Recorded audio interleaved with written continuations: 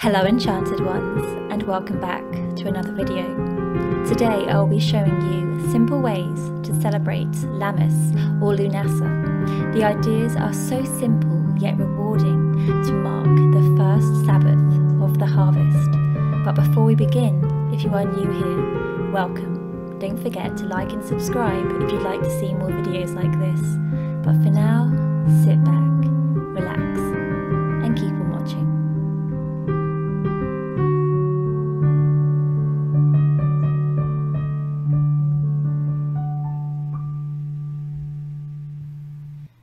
Lammas or Lughnasadh marks the middle of summer. It is one of the 4 fire festival Sabbaths and honours the sun and the abundance of life it has given us so far this year. The most important event to happen during Lammas is that it's the first harvest of the year. There are tons of ways to celebrate, the simplest of all being to wear and decorate with the colours you can see. I use this as a good excuse to wear one of my favourite colours, mustard yellow.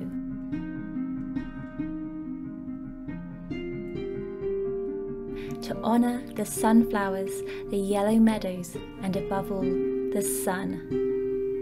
I also incorporated this colour into my decor with this beautiful throw, and to be a bit extra, added some warm yellow tones to my makeup. But you needn't just wear yellow. The first harvest at Lammas has many bright colours you may be attracted to. I'm just in love with its warmth and richness. Next, for my hair, I plaited a small braid at the back.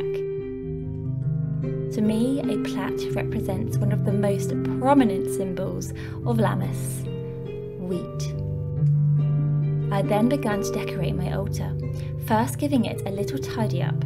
Then I added some yellow candles and switched up my crystals for the Sabbath. Crystals such as citrine, clear quartz, malachite, and carnelian are great for this time of year. You may also want to leave some offerings, such as flowers or wheat, or food to say thank you for the harvest. This Sabbath is mainly focused around the harvest and incorporating foods from the harvest into crafts and recipes, so you may find yourself outside picking from your vegetable patch or visiting your local farmer's market or shop. And this is exactly where I was going today, visiting my local farm shop to help pick up fresh harvested foods. This is great for many reasons. 1 being that you are supporting local businesses, but 2, choosing to eat local foods is a great way to help you connect with your homeland and the earth underneath your feet. And this can help you to become more grounded and surprisingly can help with your sleep patterns. I picked up all sorts of fresh vegetables and in all shapes and sizes that I plan on making a Lammas feast with, and it was such a fun trip that I now plan on doing often. I made sure to pick up a few things that I didn't plan on cooking with, but plan on crafting with. This beautiful wheatgrass and some dried corn husks. I bought these dry, but you can easily dry your own out as they are only the shell off a corn on the cob. And with these 2 items, I plan on making a corn dole. Corn dolls were traditionally made to honour fertility, Mother Earth, and are seen as the seed of nature. You don't just have to use corn husks, you can use whatever you have on hand. I started by soaking 3 of the husks in water for 10 minutes. This will allow them to become more workable, and then patted them dry with a tea towel. I aligned 2 on top of each other, and then using string, tied a small piece at the top. I then opened up the husks and turning them around on themselves, secured another piece of string around the top to make my doll's head. Next it was time to work on the arms, and for this I rolled up the other husk, securing it both sides with string, and then placed it within the doll tying a final piece of string to secure the arms in place, but also to shape its body. You could leave your corn doll with the skirts, but if you wanted to make trousers, simply cut the husks in half and tie each leg with string. They are so easy to make and were so fun. I lastly added some wheat with a glue gun to give them hair and decorations. Once these dolls were made, traditionally they were buried with the next year's crop seeds. This was seen as an offering to Mother Earth and a symbol of returning what the earth provided back to the earth once more, thus representing the circle of life. And because of this, they are often seen at ham fastings and given as gifts when someone is trying to conceive a baby. But for me, these cute dollies will make a wonderful decoration on my table for my Lammas feast. So next I got to work preparing my feast, and there is perhaps one thing you might want to cook with, and in my opinion it is the most beautiful flower of all, the sunflower.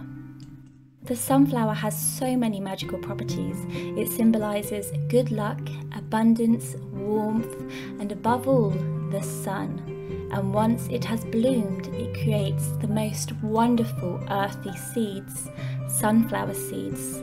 I picked up quite a lot of them at the farm shop, as I knew I needed a lot for today, as I'm going to be making sunflower oil.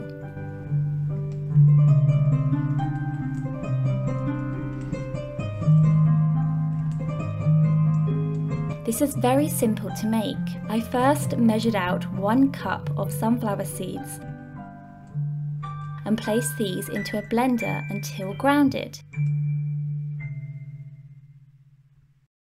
I then placed them into a bowl and mixed with them 2 tablespoons of water. To extract the sunflower oil, keep kneading and pressing down, and little by little, small bits of oil will start appearing and dripping out, which is very rewarding. To extract the oil further, I placed the bowl over hot water and then kept kneading and getting more and more sunflower oil out. 1 cup of seeds will not get you a huge amount, however, you will be putting your energy into it, therefore the result will be very magical and very rewarding. Once the clump of seeds had turned dry, I then bottled up the sunflower oil. This can be used on hair, skin, and if you dab a little onto your heart chakra, it can be a great oil to help heal yourself from grief or help consume yourself with love. But as I mentioned earlier, this oil was to be used in cooking my feast. And the first thing I made was a sunflower loaf. The L in the word Lammas is short for loaf, and Mass in the word Lammas means celebration. Traditionally, it was known to be a day to bake a loaf of bread using the newly harvested wheat and grains to share it with friends and family. You can really bake any bread you'd like to and use any seed you'd like to also, as Lammas is really a celebration of the seed.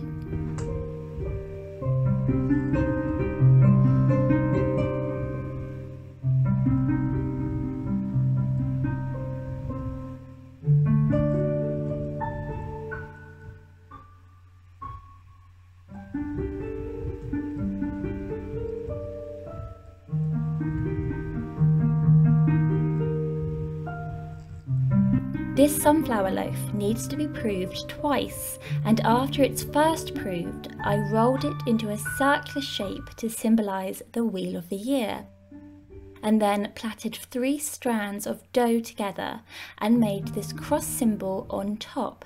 This cross symbolises the 4 quarters of the year, and the plaits again symbolise wheat. But I have seen so many beautiful shaped loaves that you could try if you are feeling creative. I topped this with an egg wash and a scattering of more sunflower seeds, and then it was in the oven. Along with this bread, I made a lot of other things from the fruits and vegetables that I bought, and one thing I do love to bake and eat is rhubarb. And from my rhubarb I made a cheat rhubarb pie, quick, simple and easy.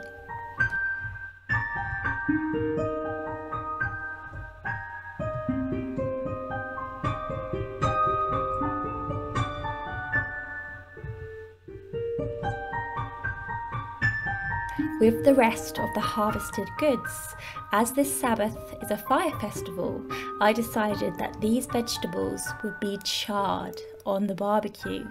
Traditionally, bonfires were lit to honour the sun and are a great way to perform rituals to help you to let go. Whilst the barbecue was going to ember, I decided to honour Lammas and the harvest with a simple chant. Bless the earth that grows the grain. Bless the water that gives us rain. Bless the wind that seeds spread. Bless the fire that bakes our bread. Bless the earth that grows the grain. Bless the water that gives us rain. Bless the wind that seeds spread. And bless the fire that bakes our bread. And the feast was served.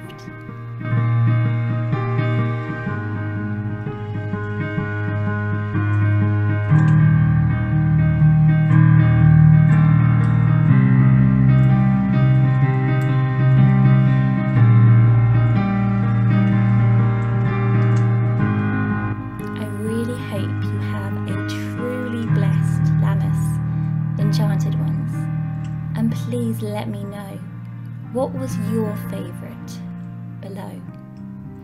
All my love, Alwyn.